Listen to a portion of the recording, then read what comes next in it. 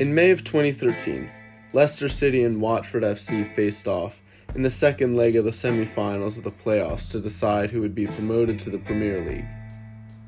Watford lost the first leg 1-0 away, so they would need to win here at home to stay alive. The events of this day will belong to 4 men who are all here at the ground, 1 on the touchline and 3 on the field. Their whining stories will all reach a dramatic inflection point at Vicarage Road in this match, one of the most memorable moments in footballing history, and then those stories will spear off in diverse and unexpected trajectories.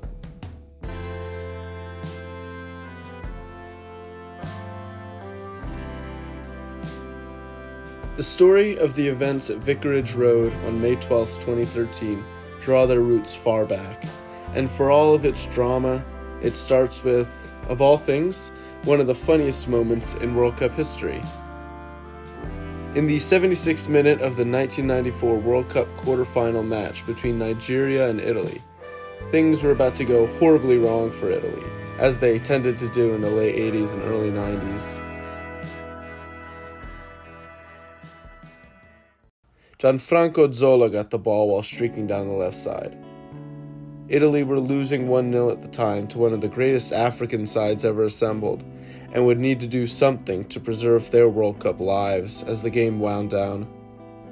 Zola makes some dribble moves and attempts to bypass his defender, Augustin Eguavoen, but the Nigerian center-back fights to get goal side, and Zola, in the process of being muscled off the ball fairly, kind of flings himself to the turf. Looking for a penalty, he gets nothing from the ref. So Zola, clearly a bit frustrated, sends in a decisive challenge to try and recover the ball from Eguavoen, but the referee calls a foul. It's probably fair, as the challenge was a little rough, but Zola has the right to feel hard done by after ending up with the ball at the end of the day.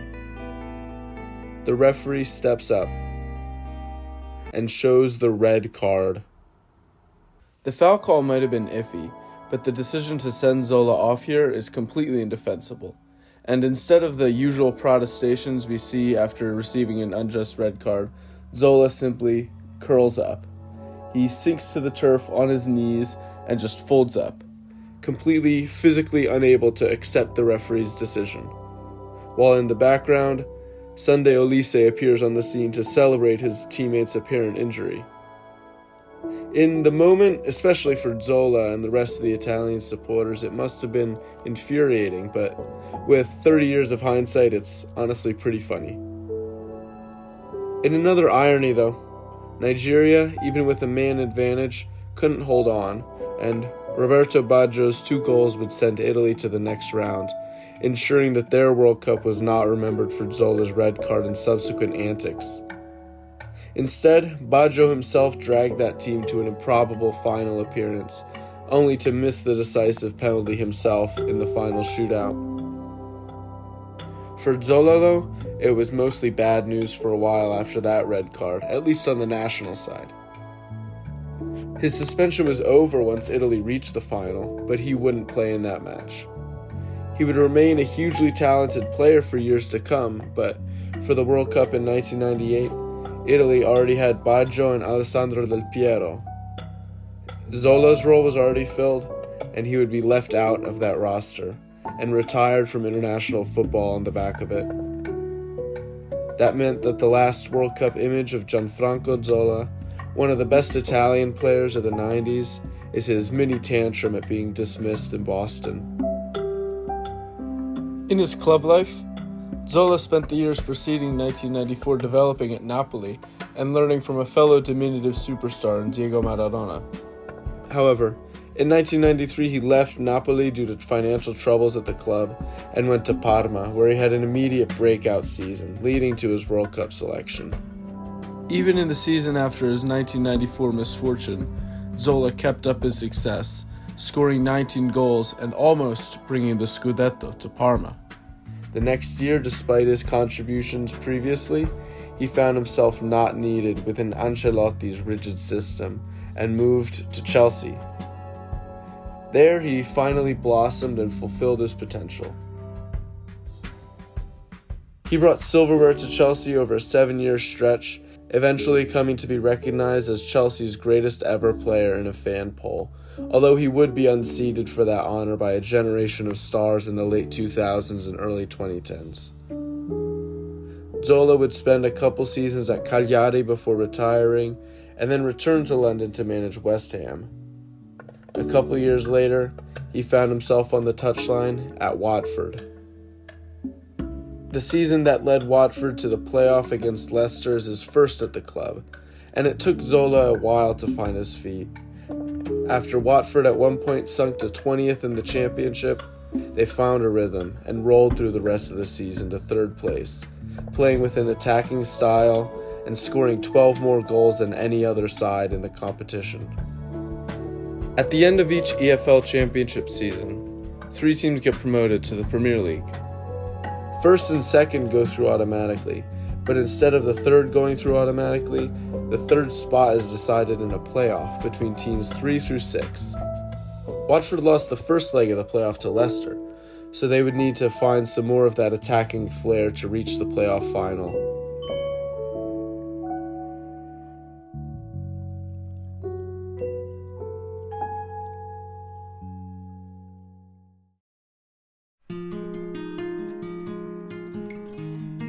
At home, they started off on the front foot, and Watford immediately got good chances. Watford's Mate Vidra, on a 13-game cold streak, gets a chance early but makes a mess of it, and the game stays goalless. The next opportunity for Watford, their most dangerous player wriggles free of the Leicester defense and has a crack from range and almost finds the net, but is denied by Kasper Schmeichel. Schmeichel is the son of Manchester United legend Peter Schmeichel, actually the goalkeeper that Zola scored on that crafty dribbling finish for Chelsea. Kasper got his start on the books for Manchester City, United's crosstown rivals, but only ever appeared in 8 games in blue, instead spending time out on loan to 5 different clubs, consistently impressing but never finding a place. In 2009, City cut him loose officially, and he found his way to League Two Notts County. In a super impressive campaign, he attracted Championship and even Premier League interest, and transferred for Leeds United. As the son of a legendary keeper, Kasper would always have to be compared in some way to his father, and while Peter Schmeichel was able to put down roots in Manchester and play out basically the entire 90s in red, his son's career was conversely defined entirely by impermanence, never once staying in the same place for more than 1 season. During those 3 hectic years on the books at Manchester City, where he was loaned out 5 times, he never even played more than 30 games at one location. At multiple of those loan destinations, he expressed a desire to stay, to extend his time, but he never got his wish of a permanent assignment. After he impressed at Notts and transferred to Leeds, he was finally offered a multi-year contract, a 2-year deal at Leeds. With that greater sense of stability in his back pocket, he shined, and ironically, he did just well enough to see that hard-won stability wrenched out from under him. In the off-season of the best year of his career, Leeds sold him on to Leicester, his 8th club in 5 years, and he would have to carve out a place for himself once again in a new side.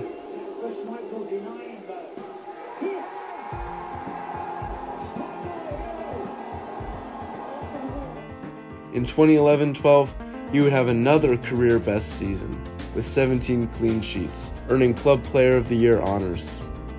Finally, he could stay in the same place for multiple campaigns, as Leicester kept the Dane around for 2012-13, and he did not disappoint. Schmeichel had a monster first half of the season, which was punctuated by this incredible reaction save against Blackburn, and he had his club dreaming of a Premier League promotion that year. However, they stumbled in the second half and slumped to 8th place before the final day, 2 spots out of the playoff positions. In the last day of the season, they had to go to Nottingham Forest's ground. The Tricky Trees were in 7th, also gunning for that final playoff spot in 6th. In order to steal it, Leicester would need a win against Forest, and they would need for Bolton to stumble in their final match. With Leicester's score at 1-1, Andrew King netted a go-ahead for Leicester from an Anthony Knockaert cross, but Forest would get back level through an Elliott Ward strike. With the time winding down for Leicester, Bolton would go full-time with a draw, meaning that the winner of this match would go into the playoff, but they couldn't score as 90 minutes were up. In stoppage time, the last gasp, Leicester still needed a goal.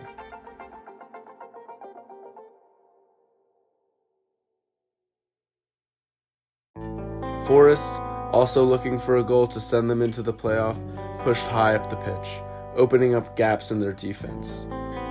As one of their attacks fizzled, a dramatic counterattack ensued in extra time, and this control in space from Knockaert sent the Foxes off to the races. On a 1-2, Knockaert would get the final touch and celebrate in front of a wall of blue in the away end, sending Leicester to the playoff with a chance of promotion. Anthony Knockaert was the hero. The French striker's career was just getting started at Leicester, in his first season with the Foxes after impressing in his first senior team campaigns with an ascending Guingamp side in France. The goal against Forest was his first signature moment in blue, the promising start to what could be a great career for Leicester. With Leicester holding Watford goalless and still winning 1-0 on aggregate, it looked like Knockaert's heroics had paid off, currently on course to send them to the Wembley Stadium finale of the playoffs.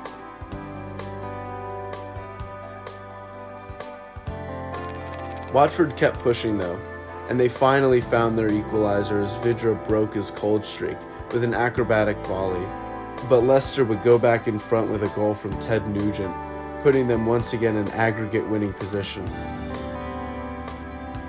In the 65th minute, Vydra was streaking forward in an attacking area once again and found Troy Deeney, who returned the ball right back to Vydra, as he leveled the aggregate score with his second goal of the match. Vydra was the hero of the day for now, having scored both goals so far, but the real engine of Watford's attack all afternoon, and all season really, was Troy Deeney.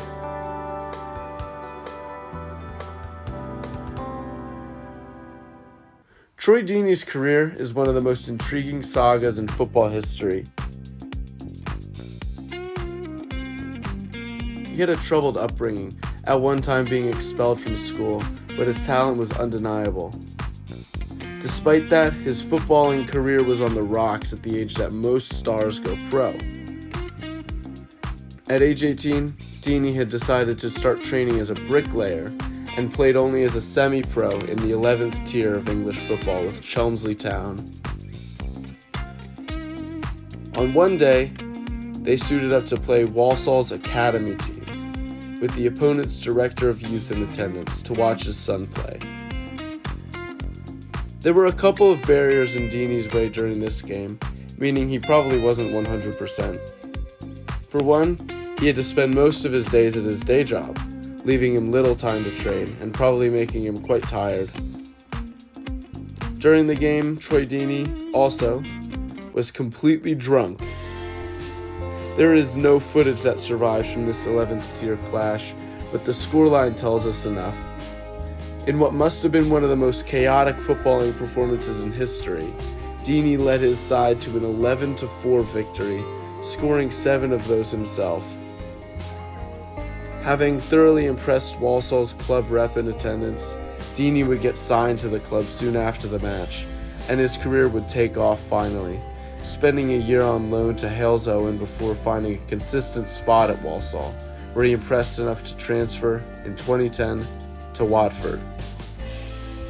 That upwards momentum which took him to the top echelons of English football was temporary though.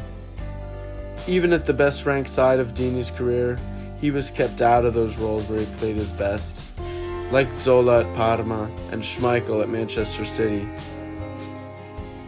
Deeney struggled in his first season, making an uncomfortable switch to the right wing, but in 2011, Watford got a new manager in Sean Dyche, who recognized Deeney's talent when played in his proper role at striker, and Deeney got the opportunities he needed. He led the team in goals and got Watford's goal of the season for this effort against Ipswich Town. Yeah, that's a new low for footage quality there. However, even with such a good showing, Deeney couldn't fully get away from his past and never shook the rash, short-fused reputation that he had built up, partially unfairly and partially by his own doing.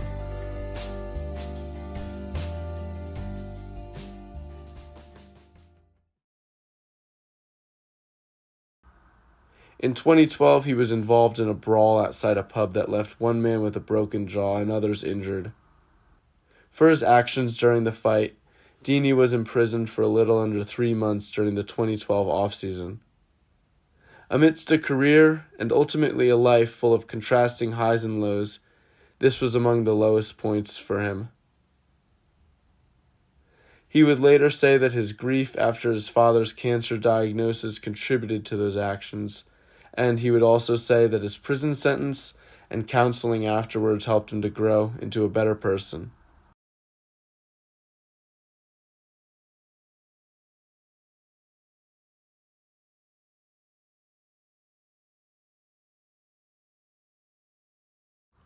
Deeney returned to action in early September.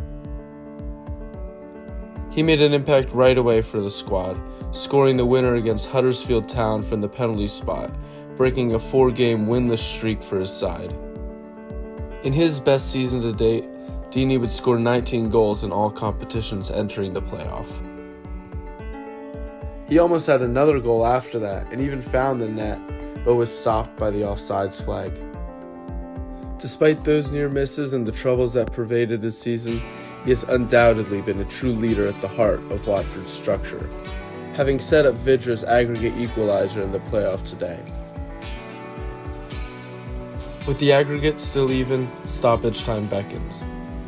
Anthony Knockaert, the hero who sent Leicester to the playoff, gets the ball just outside the box. He dribbled in and went down way easy under a challenge from Cassetti, but the referee comes up and points to the spot. Knockaert himself goes up to take the resulting penalty, looking to make a second, even more memorable stamp on his Leicester City season. The man who sent Leicester to this stage has a chance to do one better and take them to Wembley Stadium with a chance to reach the Premier League with a win.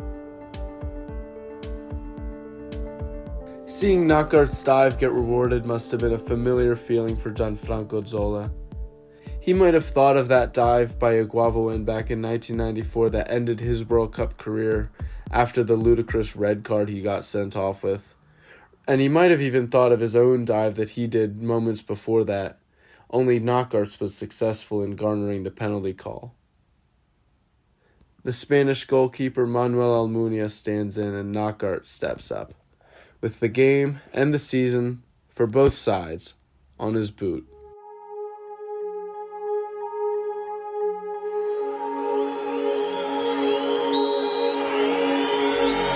Knockaert takes, Almunia saves, Knockaert follows in, Almunia saves again! Absolutely astonishing. Now here come Watford. Forestieri. Here's Hawk! Deeney! Do not scratch your eyes. You are really seeing the most extraordinary finish here. It almost mirrors the final day. With the very last kick of this playoff semi-final, Troy Deeney wins it for Watford and sends them to Wembley. Well, we talked about Troy Deeney. Absolutely astonishing. The first words of the commentary after Almunia's double save are the only ones that can remotely sum up this moment. Troy Deeney was the unlikeliest of heroes. There are so many reasons that Deeney might not have gotten that chance in front of net against Leicester to pull off the most dramatic of victories, from his troubled upbringing to the penalty kick that should have ended their season there. Deeney didn't do it alone, not without Almunia's saves, Cassetti's clearance, Forestieri's cross, and Jonathan Hogg's perfect header out into space to find him, But of course, it's his name by which this goal is remembered. The game ends right there, and fans storm the pitch, understandable after seeing that sort of goal. And Leicester, the losing side of the greatest moment in playoff history, can do nothing but watch. It's Watford who will go to historic Wembley Stadium to continue their story and play for a berth into the Premier League. Naturally, having built up such momentum after a climactic victory in making the final, they lose.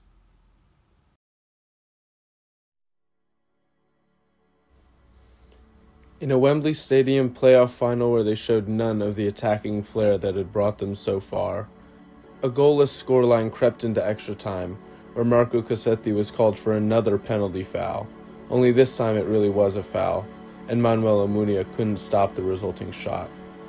Game over. This season and the clash between Watford and Leicester remind like no other that what you think is the end often isn't so. Watford couldn't end up writing the conclusion to their perfect story, and instead had to sit in the championship for a little longer. None of these stories really ended here, although for some of them it was the central moment. These paths kept running, through May 12th and onwards. Both teams, all four of these men, eliminated at different stages but all sent back to the championship, had to pick up the pieces and continue in a new season. Zola, the manager who led Watford with the flair that had them scoring 86 goals in the season, would be the first to take his exit. Watford opened their 2013-14 campaign on a slump, and after they wallowed to 13th, went 2 months without a win, and tanked 5 straight home losses, Zola resigned as manager of Watford before the year was out. After Deeney and Knockaert, Zola was the third person the cameras found amid the chaos after the playoff winner, running around between fans like Jim Valvano, and just 7 months after it, he was out. After managing Watford, he bounced around season by season, as managers so often do, going back to Cagliari, then to a Qatari club, then Birmingham, before spending 2018-19 as an assistant at Chelsea. That would be his last coaching post at time of writing. He's currently the vice president of a division of Italy's third tier. He hasn't managed for the last 5 seasons, and it's hard to see him leaving the administrative side anytime soon. Even though he is the goalkeeper that the goal will count against, it's really hard to fault Kasper Schmeichel for the events of 12th of May. He did sell all the way out to try and block Jonathan Hogg's header, and was left far out of position for Deeney's strike, but there's probably not much he could have done even if he was properly set up in net. The blame, nevertheless, fell on other men than him, and the sting of that playoff defeat didn't stick on his personal record, and that let him finally find a home at Leicester, at the time probably the best player in their squad. After he left Leeds, Schmeichel got signed to a 3-year deal from Leicester, and in year 3, the year after Deeney's winner, he was the last line of defense as Leicester stormed to the top of the table and comfortably attained promotion. With a cash influx after reaching the Premier League, Leicester improved their side around 2 existing talents in Schmeichel and Jamie Vardy, a pure goal scorer who was on the bench during the Watford playoff. With a plethora of smart transfers, they began to build a pantheon in blue and white. Riyad Mahrez and Leonardo Ochoa starred in 2014-15 as the team finished 14th, after occupying 20th place for 18 match weeks and being in relegation land with 6 games remaining. However, they stormed back with a series of wins that saved them from the drop. When faced with the prospect of a 1-year stay in the Premier League followed by instant relegation, Leicester City survived. In the stretch that saved them, Schmeichel got 5 clean sheets across 9 matches. In that offseason, they would sign N'Golo Kante and Shinji Okazaki, and all the stars would align for the Foxes. Famously, little Leicester City would come out of nowhere and win the league, with games to spare. Schmeichel is keeper in all 38 league fixtures. He kept 16 clean sheets. This is the true irony of Watford's glorious moment. Without Deeney's winner, Leicester would not have been in the position to win the league just 3 years later. The stars really had aligned for the Foxes. They had flown just enough under the radar in 14-15 for their best players to be able to develop 1 year further without getting poached by larger squads, and the next season just happened to be a weaker year than usual for the top clubs, while Leicester's set of stars each had a breakout season or their career best. If they had made their appearance in the top flight just 1 season earlier than they did, that is to say, if Knockaert had hit his penalty and then Leicester had won the final, they would not have had their crowning moment atop the mountain of English football just 3 years later.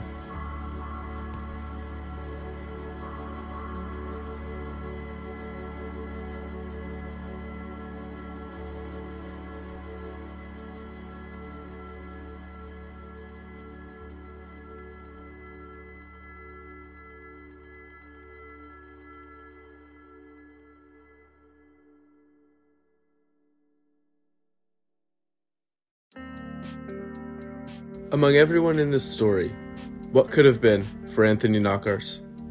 In the next season, he would fight to avenge his penalty kick miss in the playoff defeat, and made 50 appearances across the grueling season where Leicester topped the championship table in a rebound year. They made the jump to the top flight, no playoff needed, and just like that, the goal that had narrowly eluded Knockaert was accomplished. It was done. They were in the Prem. In the top flight, though, that revamped Leicester side suddenly had no place for Anthony Knockaert, and he spent time in the reserve team and only found sparse minutes coming off the bench. With his 3-year deal up at the end of the first Premier League year, he was offered a 4-year contract to stay with Leicester.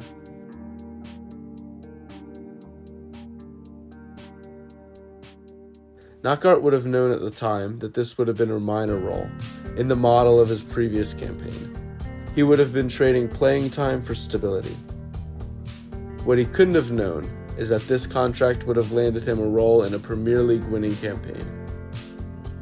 Instead of taking the opportunity, he turned it down to play on a 1-year deal with Standard Liège in Belgium and missed out on that historic season.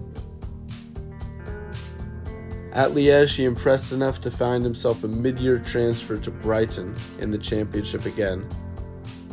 In his second season with the Seagulls, he would have his best campaign yet. He scored 15 goals in 45 league games and became the EFL Championship Player of the Year and led Brighton to promotion. After his status at Leicester had waned into nothing and he transferred out, he had come out of relative obscurity and led another Championship side to promotion, with his best ever campaign. After 2 years at Brighton, though, in the Premier League, he saw his role declining once again. He got loaned out to Fulham, and the London team made the move permanent for 2020-21. In that season, Knockaert was limited in playing time, but Fulham gained promotion, the third promotion side that Knockaert had been on. Once again, Fulham had no spot for him in the top flight, and he would go to Nottingham Forest after, another Championship side, then to a Greek club, then another Championship squad in Huddersfield, before going to Valenciennes in French Ligue 2, where he plays now. Knockaert was the king of the second division. He left in his wake a career where he was too good for the Championship multiple years, but not good enough for the Premier League ever.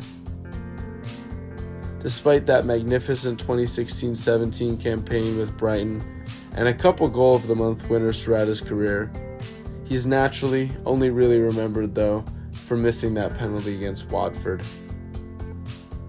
That just leaves Deeney out of these 4 men who played their roles in this story. After that deflating loss to Crystal Palace, Deeney scored 24 in the failed rebound season where they fired Zola, then became captain of the squad as they cruised to second place in the next year that saw them promoted, only losing out on the second-tier title after a draw on the final day that allowed Bournemouth to swipe it from under them. In the promotion year, Troy Deeney led his squad from the front once again, the top goal scorer for them with 21 in the league campaign, the only Watford player in history to have 3 consecutive 20-goal seasons. That began a lengthy stay in the Premier League for them, with Deeney always at the fore, captaining his side through the world's toughest club competition, still showing his goal scoring, though of course not at the same rate as he had done against inferior competition in the second division. For someone whose career had started so strangely and who had lucky breaks, dizzying highs, setbacks, and general chaos like almost no other, he did possibly the most unlikely thing he could have done. He became just another part of the landscape. Barring a couple controversies across the rest of his career, he became just an elder statesman and a talented player on a team locked in the mid to bottom table. He was the face of Watford, but never more. They peaked at 11th place, and once made it to the FA Cup final before being thumped 6-0 by Man City. Watford got relegated in 2020, and Deeney would play 19 games and score 7 in the next year that saw them immediately promoted back to the top flight. Then he would leave Watford for his hometown Birmingham City in the beginning of the 21-22 season. Deeney's legacy at Watford is one of the best decades in their history, and perhaps, some would say, the greatest moment they've ever had. That moment is completely singular, the intersection of 4 distinct and winding paths that speared off in more distinct directions still, some of which were forecast by the events of that day, and some of which were absolutely not. Watford completely squandered the momentum offered up by Deeney's goal, following it up with a loss in a final, and then embarking on a lost season that binned their manager. While Leicester, the defeated semi-finalists, pressed on and immediately got promoted, and within 2 years were champions of the top flight against all odds.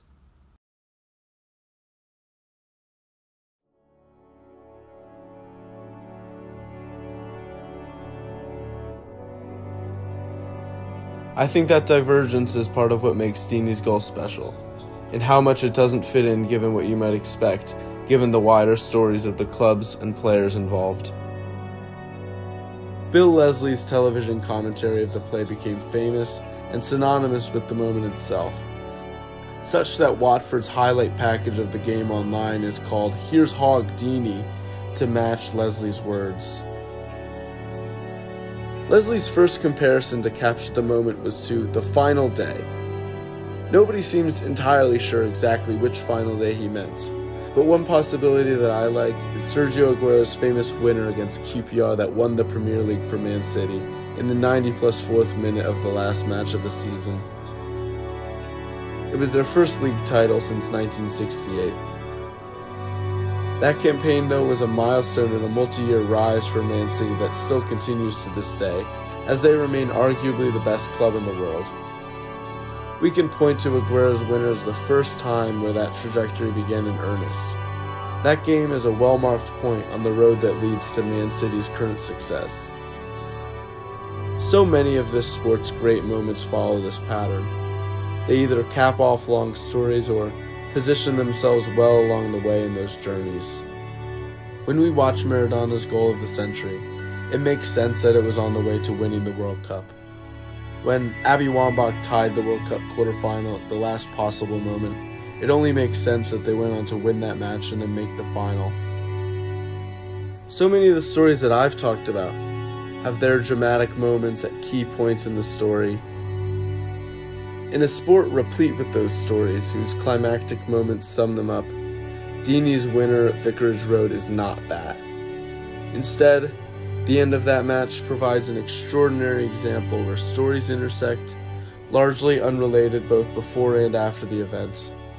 Like 4 fireworks that meet, they combine for one brilliant flash, then fall out along their own paths. The ex-player turned manager in an unlikely situation, the journeyman who finally found a home, and 2 men, Troy Deeney and Anthony Knockaert, with attacking flair and huge promise that they never quite fulfilled. One with a signature failure that marked his career, and the other representing the other side of that day, having played the pivotal role in his club's greatest ever moment, cementing his place in club lore forever. May 12th, 2013, at Vicarage Road stands alone, both from the paradigm of footballing moments and from the stories that created it. That's what makes it great. Thanks for watching.